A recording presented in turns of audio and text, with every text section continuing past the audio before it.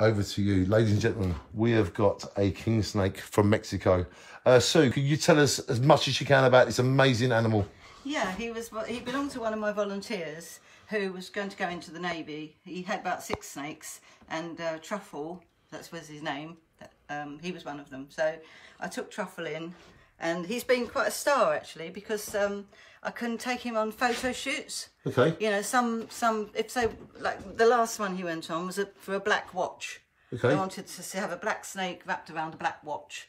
And, wow. you know, so yeah, sometimes I do photo shoots which are reasonably well paid, and if I can do those, I'm quite pleased, because it helps to... Called the running costs. Yeah. There's a lot of running costs. Yeah, there's a lot of running costs. Plus, a lot of time that you don't even get paid for. Well, no, you don't. People forget about that part of it. Well, I don't. I mean, it's not just the money it costs in electric and feeding them. It's obviously your personal time too. Yeah, yeah. So you have definitely a very amazing woman. Is she not amazing, ladies and gentlemen, to give all that time and love? But he's an absolutely gorgeous boy. He is gorgeous. He always performs really well when he goes on photo shoots, don't you? And how old is he? Well, I'm not sure how long Tom had him. Tom had him as a baby. Yeah. So Tom was 12 when I moved here. No, Tom had him when he was 4 years old. So, and he was 12 when I moved here, and that's 8 years ago. So we can 8.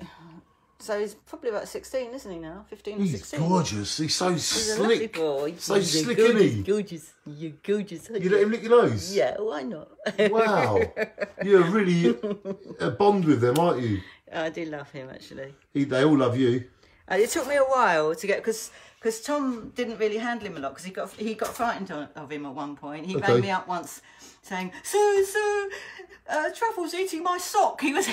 I don't know what his sock smells of, I do not know, but it's Truffle's eating my sock, what am I going to do? What am I going to do? So I just said to him, we'll just pour some water over his head, you know, and he might let go of it. Like, yeah. You know. And so he did, obviously didn't eat the sock, thank goodness. Yeah, could that kill him? Well, yeah, or would it come out the other end? Or exactly that, yeah. And then they have a very strong stomach acid. And as a king snake, he's a snake-eating snake again. Like, well, he eats other snakes? Like the Sonny. Wow. The Florida king. Yeah, he's a snake-eating snake, really. So some of the small corn snakes that I've got here, yes, he would have those for dinner if he could. Wow. But he's not going to have those for dinner. I've got a lady here, Jane Thompson. She said, I've got 7 cats, a bearded dragon and 2 corn snakes. Anything you say about that? Well, that's lovely. I've never had bearded dragons. I've never taken in any... I've only just always specialised in snakes. Yep. But I've taken in cats, yeah. I've always had about 3 cats. I've only got 1 now, but wow. I did always take in rescue cats. And, yeah, if we rescue, don't we? It can be all sorts. Gorgeous. Look at you. Mexican. I've never... He's so slick, isn't he? He's very... And what are their mannerisms like in the wild? Anything you know about their habitats and the way they live? Do they hibernate or whatever? And in Mexico, I don't think he would really...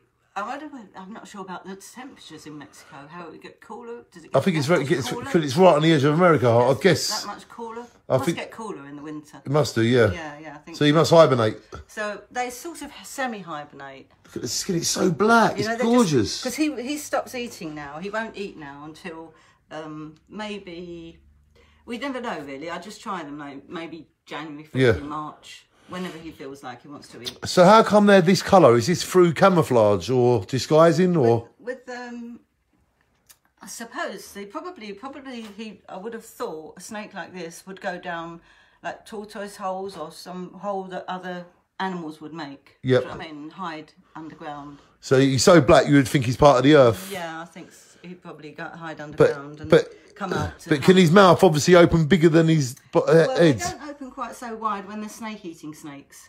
Okay. Yeah, because they another snake. Yeah. Because I had an indigo snake, which is a Florida snake. Okay. They're black, much bigger than this. All right. And his mouth, if I gave him a rat too large, he would and they can't chew. The jaw drops to it. Just go like this, and he would just tear the whole thing to pieces, all the skin off, and just make a terrible mess.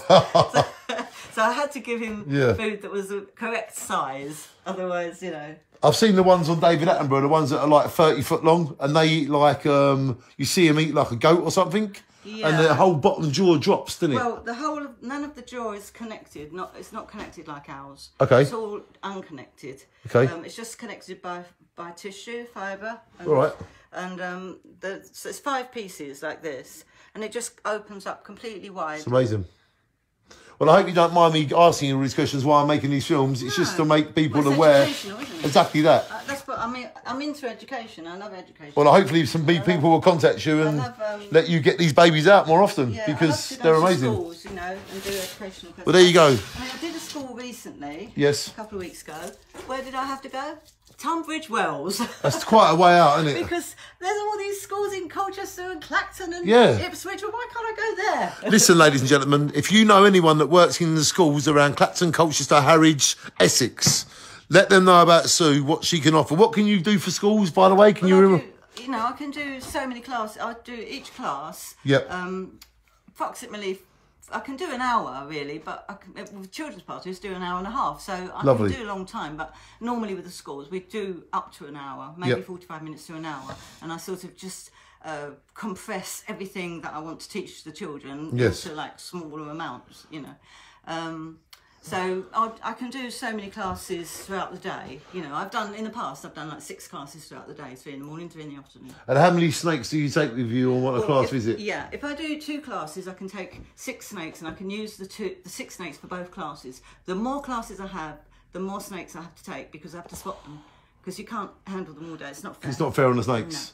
No. What an amazing woman. There you go, ladies and gentlemen. I hope you know all that you know, and we're going to see some more snakes in a minute. And once again, thank you, Sue. Shine on. Well, look, he's gone straight back into his habitat, hasn't he? Yeah. Can you tell us what he's up to now and his mannerism? I think he's just going to go to sleep now because I've disturbed him. He was in that little. He's not usually in that. He's usually in that one. Okay. And he was in that little pot there, and he was really comfy. So I feel so horrible. What amazes me that some of these snakes are like 10 foot long, but they can crawl up into something that's like half a foot long. You've never because you just don't know. They're curled around like that. You wouldn't think it's that long, would you? They're much bigger than you think they are. Ladies and gentlemen, shine on. We love you.